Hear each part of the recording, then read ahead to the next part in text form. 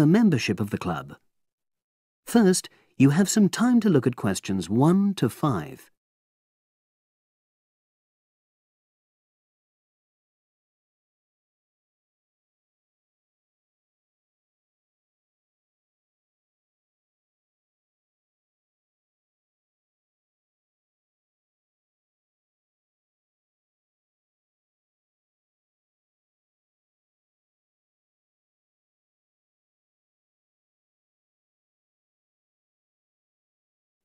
Now we shall begin. You should answer the questions as you listen, because you will not hear the recording a second time. Listen carefully and answer questions 1 to 5. Oh, excuse me. I wonder if you'd have the time to take part in some market research. What's it about? About this club and your experiences and opinions about being a member. It'll take less than 5 minutes. Oh, OK then, as long as it's quick. Can I start by taking your name? It's Selina Thompson. Is that Thompson? Yes. Okay, great. Thanks. And what do you do for a living? Well, I'm an accountant, but I'm between jobs at the moment. I understand. But that's the job I'll put down on the form. And would you mind my asking which age group you fall into? Below 30, 31 to 50, and above? Over 50, I think we can safely say. Great, thanks.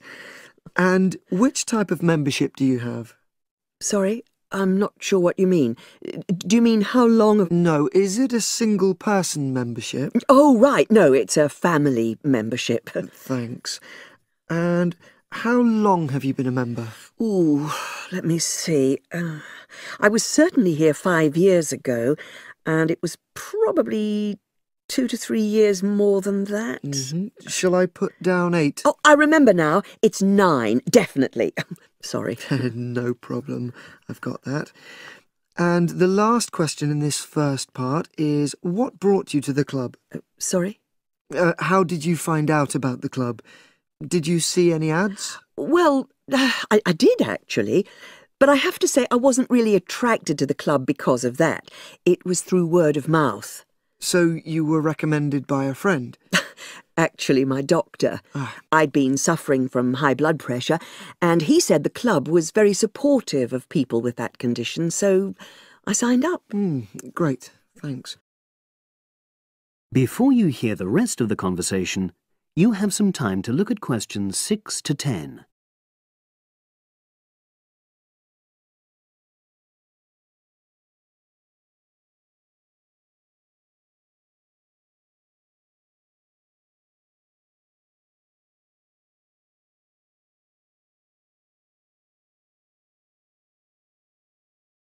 Now listen and answer questions 6 to 10. Now, for the second part of the form, I want to ask a bit more about your experience of the club. Sure. How often would you say you use the club?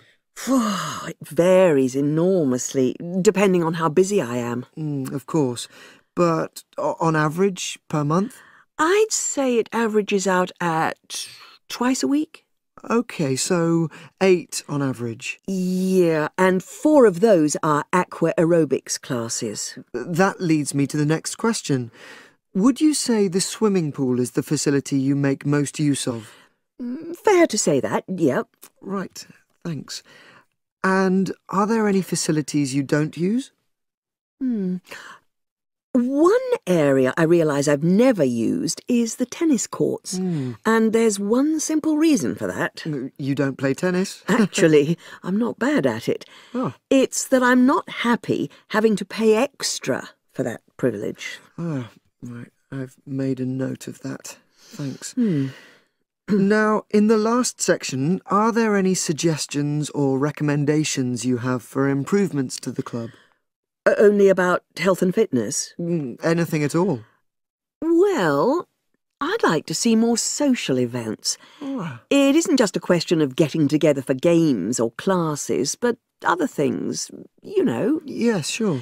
And another thing that I was thinking, when I had my yoga class in the gym last night, we were all sweltering in the heat, was that I think they should put in, well, you know... air conditioning. That's exactly what I mean. The rooms are really light and well designed, but they do need proper installations. Sure. Well, I've made a note of that. Good. So, is there anything else you'd like to suggest? About quality of service, for example? Oh, everyone's very nice here. They couldn't be more friendly and helpful. Oh, but I tell you what, it's a shame the restaurant isn't open in the evening on Saturday, and Sunday as well, for that matter. Oh. So the club should... open it later on those days. OK. Well, thank you very much. That's all the questions I have.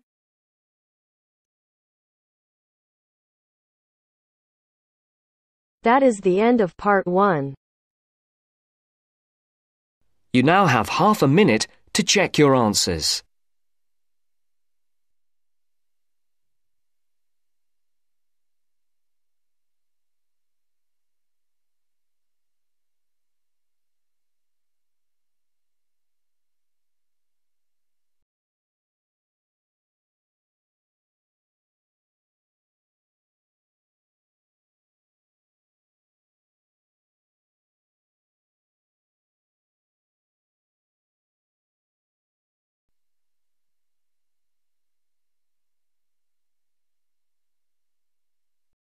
Part 2.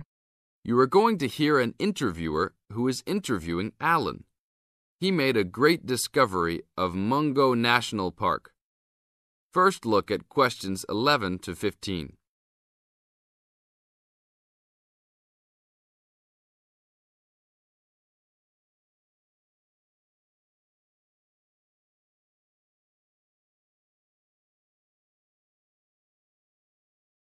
As you listen to the first part of the interview, answer questions 11 to 15.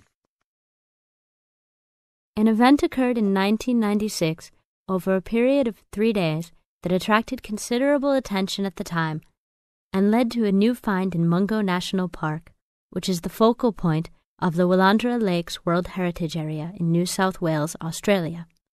I talked to Alan Moore, the organizer of this trip, about his experience. Alan, what was the purpose of your trip? Well, as you know, I love the outback and lead tours of people wanting to go into more remote parts of the country. However, I thought it was time for me too to have a holiday. So I packed up my family and we went to Mungo National Park. Why did you choose this location? It holds a record of Aboriginal life stretching back over 40,000 years. And of course, I wanted my young kids to be amazed by the main feature of the park, the remarkable Walls of China, as they're called, where wind and water erosion have exposed this long history. I see. What was the weather like? It was unusual for that time of year. The rain was just one continual downpour after another. We were always soaked to the skin. So we decided to cut our holiday short and only stayed 3 days in the end. However, it was eventful. The obvious problem was to get back to the nearest town, a small place called Burunga. But the dirt roads out there are always impassable after rain, so we settled down for a long, wet wait in the park.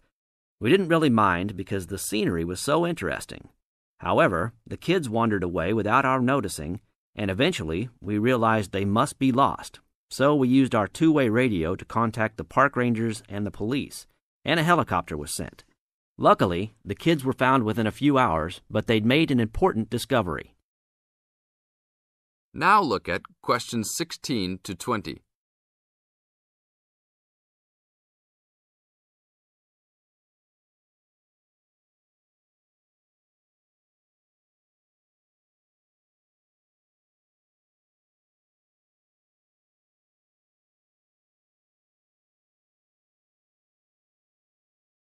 As the talk continues, answer questions 16 to 20.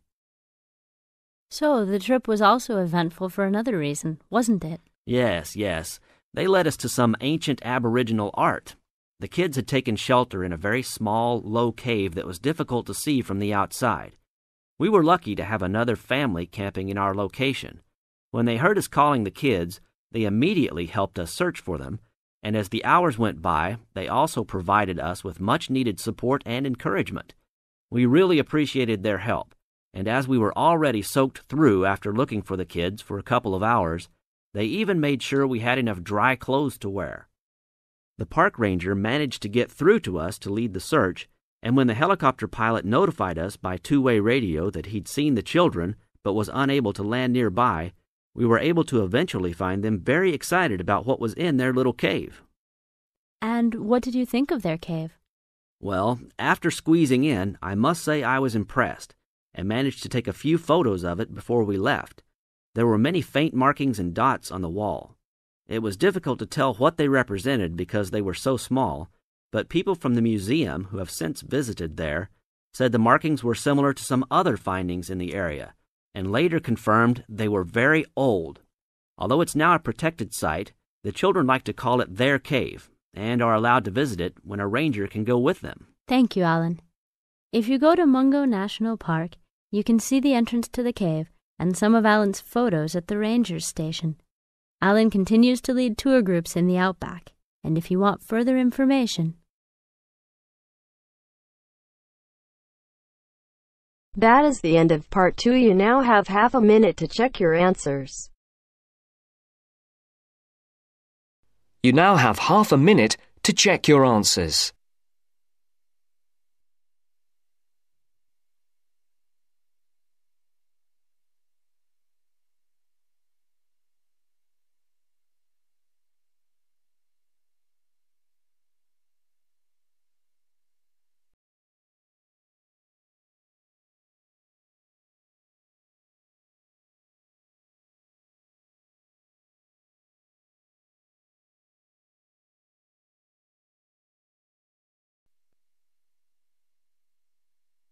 Now turns to part 3. Part 3.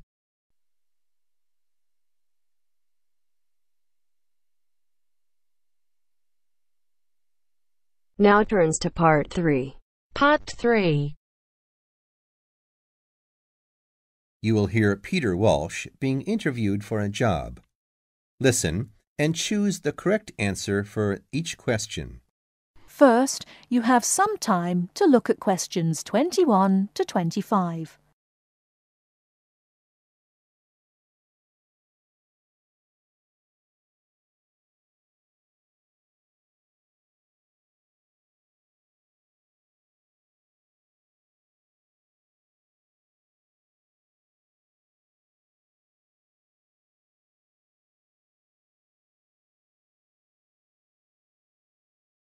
Now, listen carefully and answer questions 21 to 25. Joanne! Hi, you must be Rob. Nice to meet you. So, I hear you're planning to visit Australia.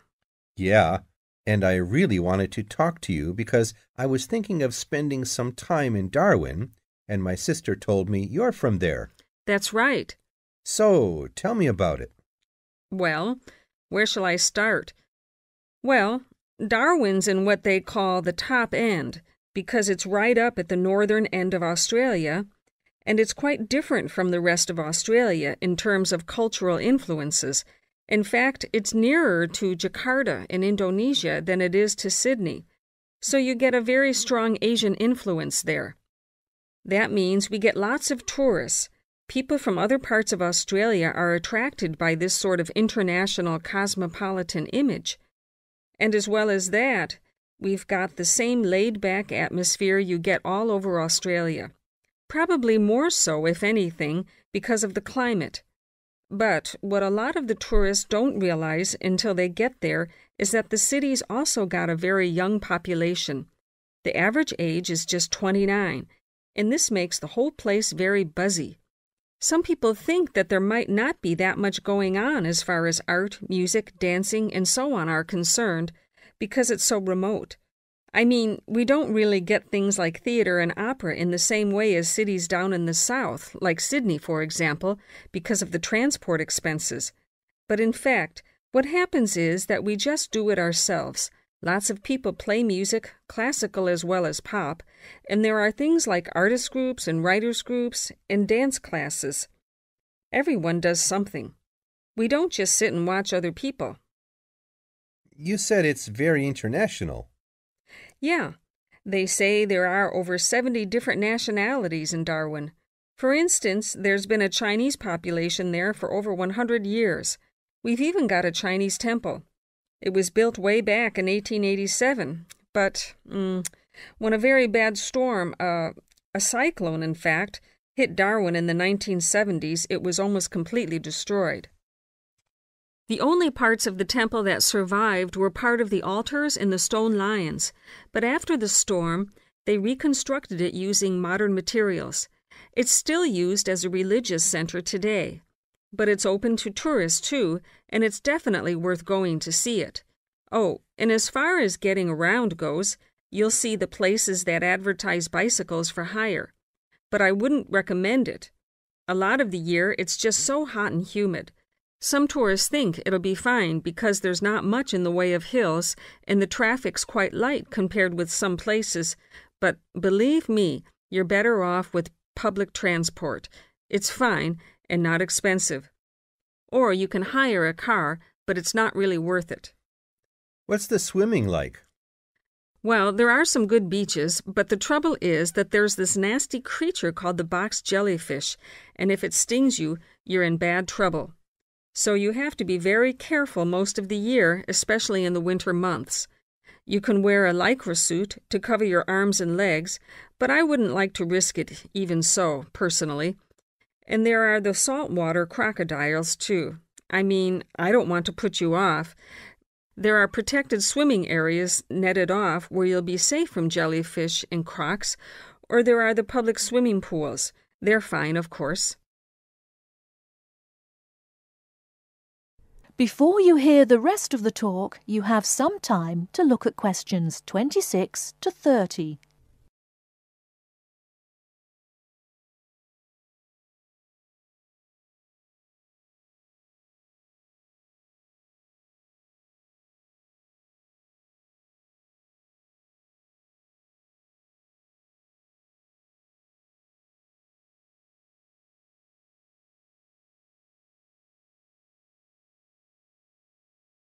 Now listen and answer questions 26 to 30. And answer the questions. Please sit down, Mr. Walsh. My name's Jane Swain, and I'm the personnel manager. Hello, how do you do? Now, this is just a short preliminary interview. I'd like to chat about your present job and what you've done up till now. Yes, of course. Well, could you tell me how long you've had your present position in Weston's? It is Weston's, isn't it? Yes, that's right. I am not sure. Let's see. I left university in 2005. Is that right? Yes, 2005. Then I was unemployed for about 3 months. And then I traveled round America for a few months. So, yes, it must be about 3 years now, in fact. Yes. And have you any particular reason for wanting to change jobs? I mean, why do you want to move? Well, I actually like my present job and still find it interesting and stimulating. The salary's okay, so it's nothing to do with money, though you can always do with more. I suppose the thing is that I'm really very ambitious and keen to get promoted, so that's the real reason. You say you like your job. Can you tell me what aspect you like most? Oh, my dear, that's difficult. There are so many things. The other people are great. There's a good cooperative atmosphere. I mean, among the staff, and compared to other companies, the conditions are great. I mean, the office itself and the working conditions. And then there's the fact that they give me lots of room for initiative and let me make decisions. You know, that's what I really like most about the job. Yes, well, we're looking for someone like that. You know, someone who isn't a clock watcher and who isn't too concerned about working fairly long hours. Oh, I don't mind that. I'm used to it. And what about your education? You went to Manchester University, didn't you? Yes. After leaving school, I started a diploma course in design, but I decided to give it up and did an arts degree at university instead. Good. And have you done any courses since?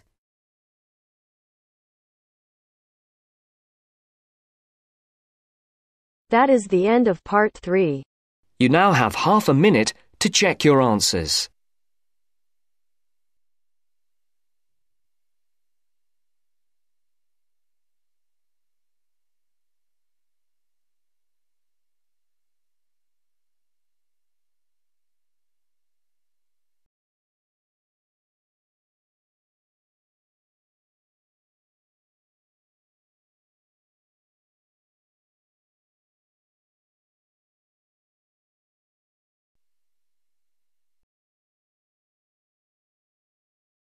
You are going to hear the first part of a lecture on American culture and American customs. First, you have some time to look at questions 31 to 40.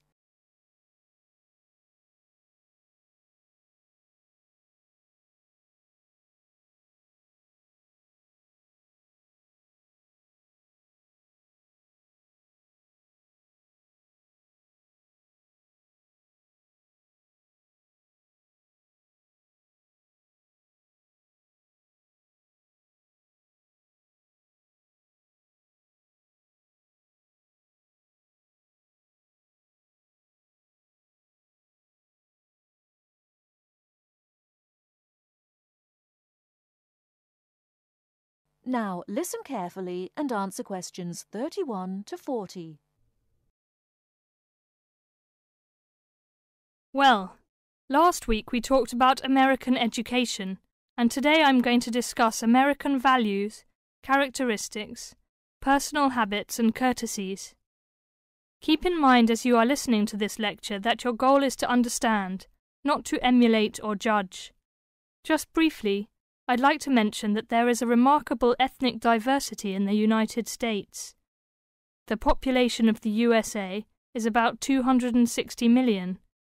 73% of the American population is white, 12% is African American, 8% Hispanic, 3% Asian or Pacific Islanders, and less than 1% American Indian or Eskimo. Many Americans resent generalizations being made about them because Americans see themselves as very unique and individualistic. On the other hand, Americans tend to lump foreigners together into one lot and condescendingly view foreigners as people who are not as intelligent or sensible as Americans. Despite Americans' dislike of generalizations and their ethnocentric point of view, it becomes evident that they are indeed American. Americans value individualism, independence, informality, directness, punctuality, achievement, and competition. Individualism is probably the most highly esteemed value in the American culture and an important key to understanding American behavior. In the historical development of the country, individuality was crucial for survival. If you asked Americans to characterize the ideal person, they would probably use adjectives such as autonomous, independent, and self-reliant. Persons tend to be viewed as individuals rather than as representatives of a family or a group. Here are some examples of how this value affects behaviors. 1. If a group of friends go to a restaurant, everyone wants to pay their own way. In other words, they want to have separate checks and not be someone's guest. 2. In friendships, which seem to initially develop more quickly in the US than in other cultures, the Americans may feel uncomfortable if you give them more help than they need. This is a tendency to draw back and see dependency as weakness. In some ways, the stress on the individual rather than the family or group has led to a more informal society. Sometimes this lack of formality is viewed by members of other cultures as a sign of lack of respect. But that is not the intention in the American value system. This informality is even more predominant on the university campus than in other segments of society. Some ways in which you might see this value expressed in behaviours are: 1. You will generally be on a first-name basis with other students, in spite of any age differences. 2. Dress is very informal on campus. 3. Language is informal and sometimes confusing. Phrases like "see you later" and "drop by any time" are not meant literally. They are informal ways of saying goodbye. Americans are direct. Honesty and frankness are more important to Americans than saving face.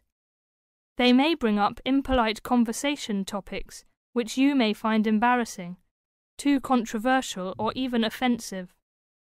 Americans are quick to get to the point and do not spend much time on formal social amenities.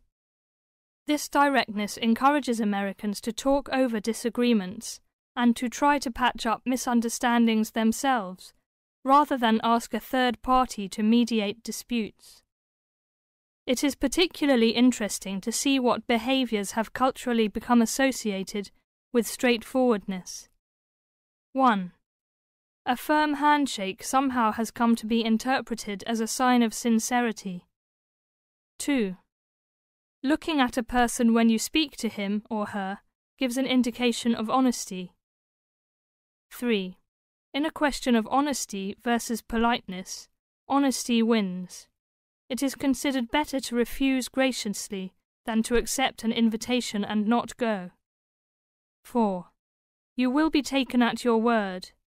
If you refuse food the first time it is offered, to be polite, it may not be offered again. An American will not know that your initial refusal is politeness. Great value is attached to time in the US. Punctuality is considered an important attribute. As with all values, there are different rules of acceptability in different cultures. In the US, you should be present for school or business appointments at the exact time agreed upon. In social appointments, you can arrive 10 to 15 minutes after the agreed upon time without giving offence. If you are invited somewhere for dinner and are more than 15 minutes late, you will need to offer an apology and an explanation.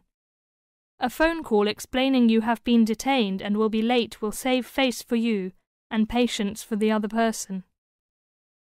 Americans also value achievement and competition. The American style of friendly joking or banter, of getting the last word in, and the quick and witty reply are subtle forms of competition. Although such behaviour is natural to Americans, you may find it overbearing or disagreeable. Americans are obsessed with records of achievement in sports, and sports awards are often displayed in their homes. Also, sometimes books and movies are judged not so much on quality, but on how many copies are sold, or on how many dollars of profit are realized. That is the end of part 4. You now have half a minute to check your answers.